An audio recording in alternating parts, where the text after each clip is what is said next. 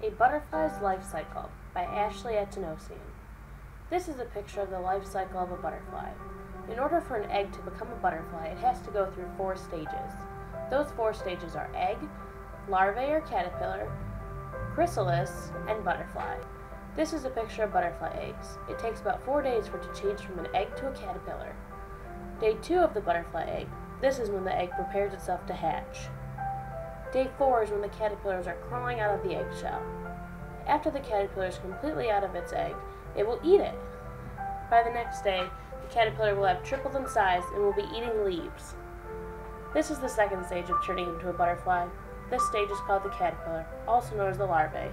A monarch caterpillar sheds its skin 5 times during the larvae stage. This is the beginning of the chrysalis stage. The caterpillar hangs in the shape of a J from a milkweed leaf.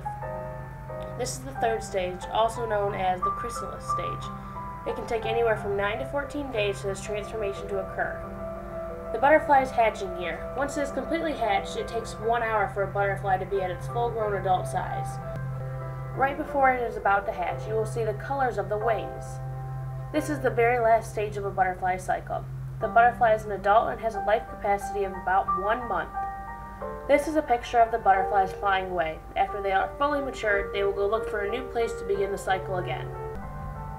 Both of these pictures are kits to grow butterflies. You can use them in the classroom to show children the different stages of the life cycle of a butterfly.